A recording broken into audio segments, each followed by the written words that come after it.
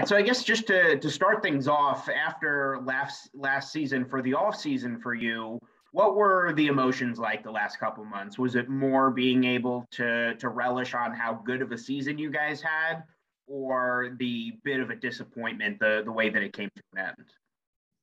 I would say it was definitely, like you said, a very historic season, and we had our moments of celebration. But I think at the end of the day, we all were wanting to end up, not finishing on our own field. We wanted to finish in OKC. So, sorry, something just came up. Okay. Do you want me to start that over? No, you're good. You can just keep Okay.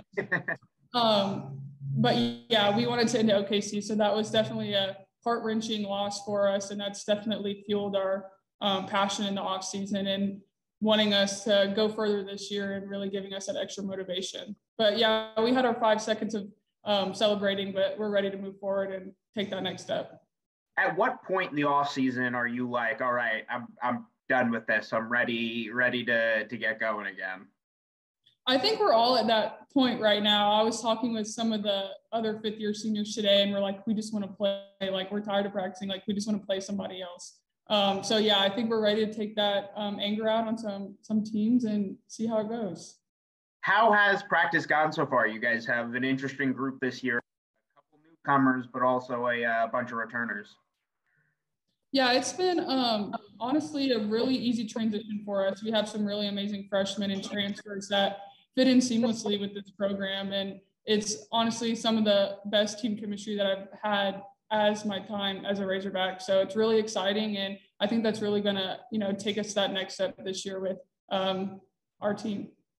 When you personally have the season that you have last year, I mean, what do you pinpoint in the offseason as things to work on to even elevate your game, even more than you did last spring?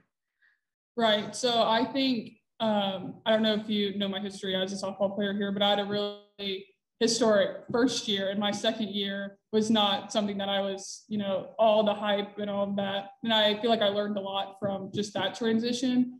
So after coming off this really successful junior year, I'm just learning how to be somewhat different because there's so much video on me and just people know me by now. So just like trying to change like subtle things in my game to make me different and more unpredictable than I have been in the past. So just a few things here and there, and just trying not to put too much pressure on myself because that's pretty easy when you had such a good last year. But yeah, just trying to take it easy and also just trying to elevate that game and make it a little bit different.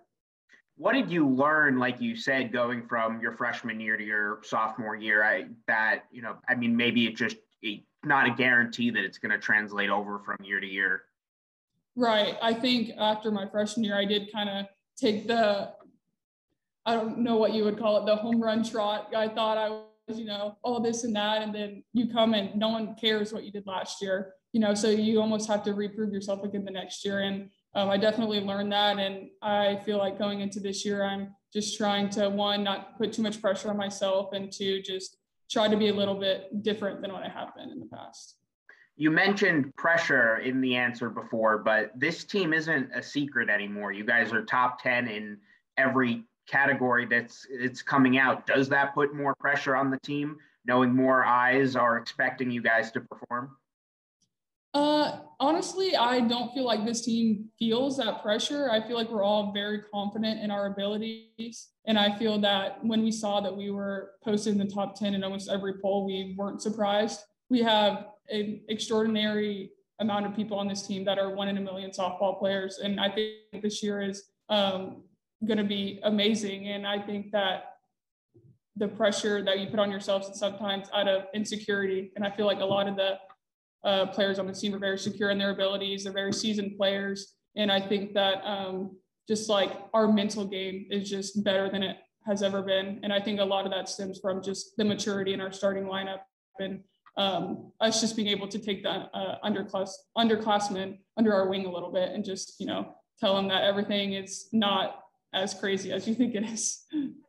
How have you taken on a veteran leadership with, not only the new pitchers that are on the team, but there are a lot of new transfers and freshmen?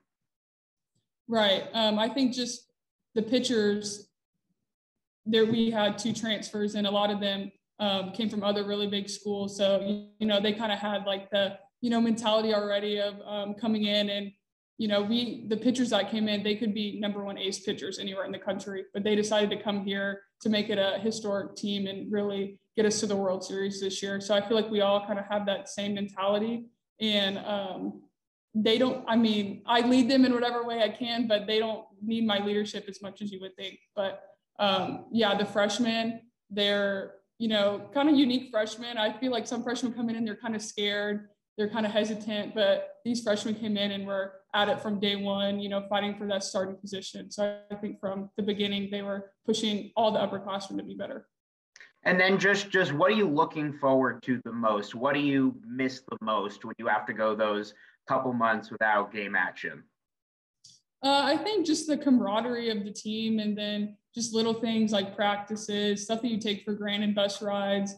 And a lot of our success last year stemmed from just enjoying the moment and trying to make the best out of the situation with our teammates and not trying to make the moment bigger than what it is. But yeah, I think I'm just going to miss the camaraderie with the teammates and obviously the competitiveness of just college sports in general. But you really, at the end of the day, just love the girls that you're with and just love competing with them. And I think that's what I'm going to miss the most.